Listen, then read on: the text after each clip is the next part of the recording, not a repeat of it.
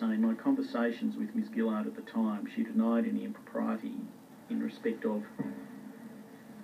and I interpolate here, firstly, the AW Workplace Reform Association, and secondly, her home renovations. Yes. So you questioned her, did you, about the Workplace Reform Association?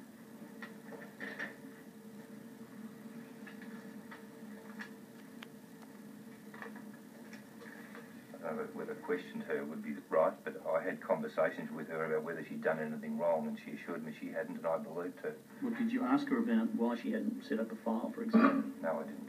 You didn't raise that at all? I don't think so. It's a long time. I can't recall the conversation. Did you have conversations with her at the time about the circumstances in which the Workplace Reform Association was set up? No.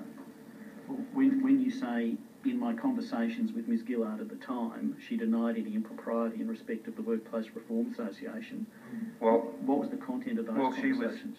I don't recall the content, but she was being accused of wrongdoing by others within the firm, and I asked her, to the best of my, I asked her what was in it, and she assured me there was nothing in it. I can't recall the detail of the conversations. I left those conversations believing that she had done nothing wrong. Did you give consideration to what options were available to you and the rest of the firm at that time?